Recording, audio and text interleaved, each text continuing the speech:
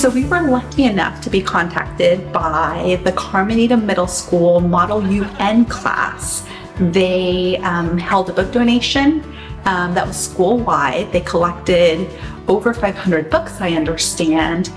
So their students actually wrapped all of the books and brought them over to Hawaiian Elementary to pass out to our lower grade students and also to engage in a holiday activity with the kids. So it's teaching the Model UN kids, it's their civic project, which is fantastic. It's also teaching them what it's like to run a classroom.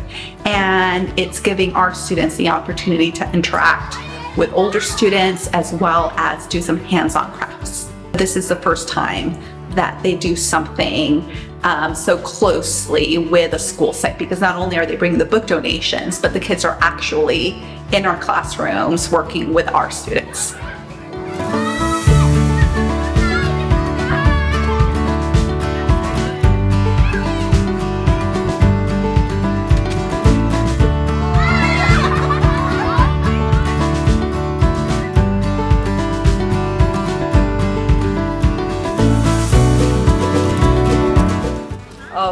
Sanjay, Kaylee, Mia, Gina. We decided to collect some books from our local school and then donate it to the kids here because we really emphasized how important books, like reading books, are. So what we did, we kind of broke up into teams of who would advertise, who would promote, just stuff like that. And what we did is students from our school would go to their homes and they would gather books either from their stuff that they already had. Providing books and knowledge is extremely important because I think everyone deserves to, learn and have a fun time. A lot of them were excited, or they were mostly curious, I feel like, especially when they saw the presents, like as a kid. Their project that they did for their civic engagement project for this year was a children's book drive. So our goal was 500 books. They almost touched 900 books. We brought it over here, wrapped them. We planned to read aloud, a craft, and then a game. And it's 100% student-led by them, and I'm incredibly proud of them.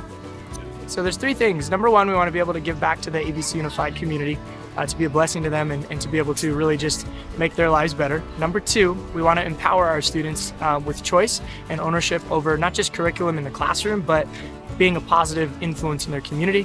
And then number three, that they would learn some various skills that would be translatable, not just in a classroom, but also in real life. I know I said it last year, but it's amazing what students are able to accomplish when we give them supports and encouragement and empower them to just take ownership over their learning.